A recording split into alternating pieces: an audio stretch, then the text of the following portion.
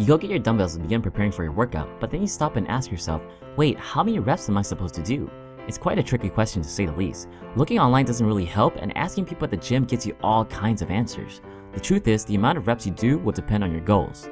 Resistance training goals are typically based on building strength, building muscle, or increasing muscle endurance. Each of these goals relies on different rep ranges.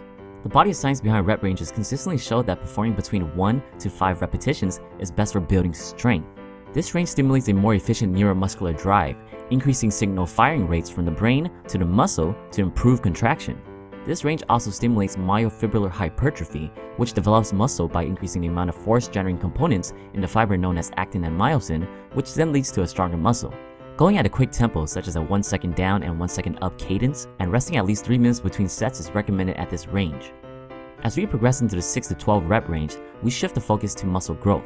This range also stimulates myofibrillar hypertrophy, but not to its maximum potential. What makes this range effective in muscle growth is that it theoretically stimulates another type of hypertrophy known as sarcoplasmic hypertrophy.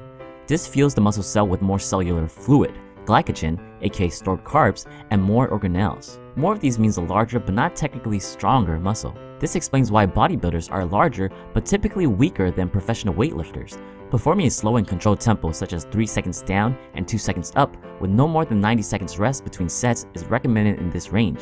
If you're looking for more endurance in your training, high reps are the name of the game.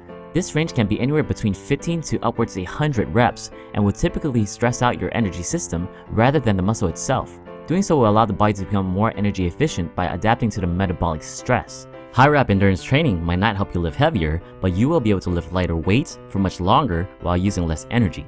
Much like a gas-saving hybrid car, it can't produce a lot of power at once, but it will be able to work much longer while using a lot less energy. A moderate tempo such as 1 second down and 2 seconds up with no more than 90 seconds rest between sets is best for this range. When choosing the correct rep range, make sure to choose an appropriate weight. If you feel like you can do at least 3 more at the end of the set, go heavier, and if you can't finish all the reps in the set, definitely go lighter. Please share your thoughts about rep ranges in the comment section below.